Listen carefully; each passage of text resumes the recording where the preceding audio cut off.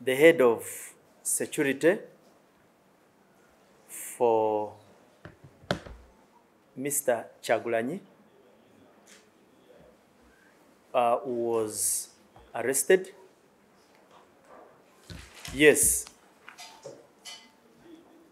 he was arrested, but he was not arrested by Uganda police. And I think at the moment we have established that it was an operation conducted by the military authorities.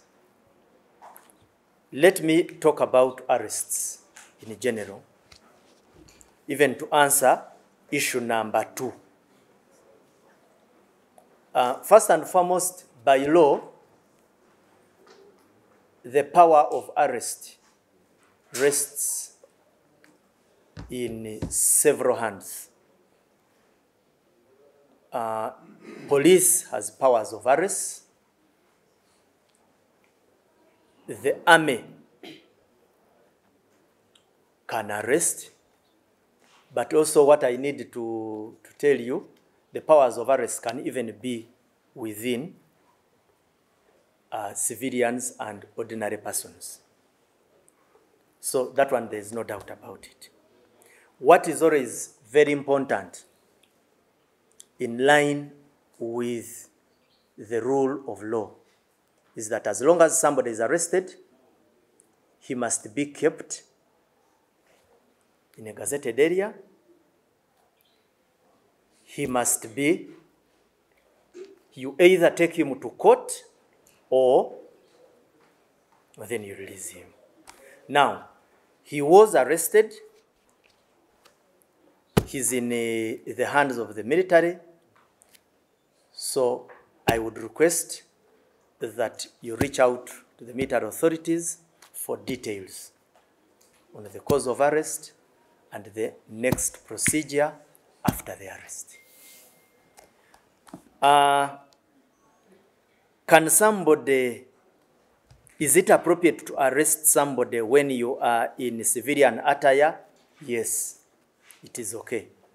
What is most important, and what we always advise our police officers, is that if you are a police officer and you are not in uniform, then identify yourself. Because an arrested person would wish to know who has arrested him. So as a police officer, he needs to identify to you and tell you, I am so and so, this is my warrant card, may we go to place ABCD because we have interest in you. What I only want to share with you, that on the other side, you also need to know that as police we have faced a lot of challenges where people do not succumb to decent arrests. You tell somebody you are under arrest, and what he does is he resists.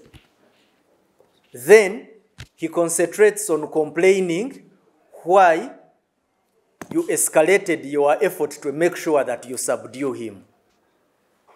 Our quarrel starts on most occasions when people resist, but then want to complain why we exercised more effort than would have been ordinary if he had accepted and surrendered to authority. They never question why they refuse to be arrested. Because an arrest is a lawful act. You can be arrested on suspicion and taken to police.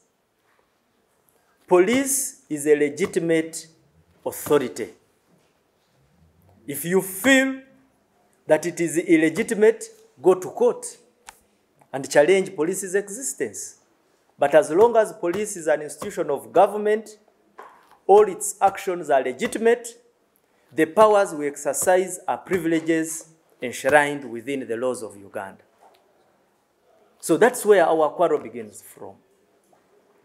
Now, layer, yes, it is not a secret that police has people who at times we excuse from putting on uniform. The first category is CID.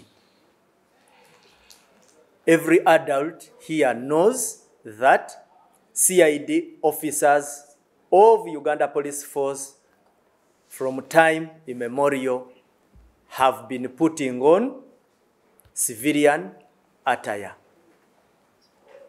It is known. So, it should not surprise anybody when tomorrow you see a police officer in CID, in civilian attire, and then you come out to complain that you saw a police officer who was not on uniform. The most important thing, I repeat, if he has arrested you, where has he taken you? He certainly cannot take you to his home. He has to take you to a police station which was constructed by the Republic of Uganda and on taxpayers' money. Yes. The human rights aspects. As Uganda Police, we condone any human rights abuses. And we do not associate with any officer who at his own volition chooses to go away from the Human Rights Code. We have a disciplinary code. It is intentional. We also have a punitive record. We punish. Actually, very many officers, where you are not, are always appearing before our disciplinary structures to answer to their sins. Reason, it is because we are intentional on discipline. Now, if there are aspects of indiscipline, which includes also human rights violations, there is one shortcut. You must report. You must reserve time to go and report so that police acts upon the report, accords the officer an opportunity to give his version, and then we move on from there. Yes.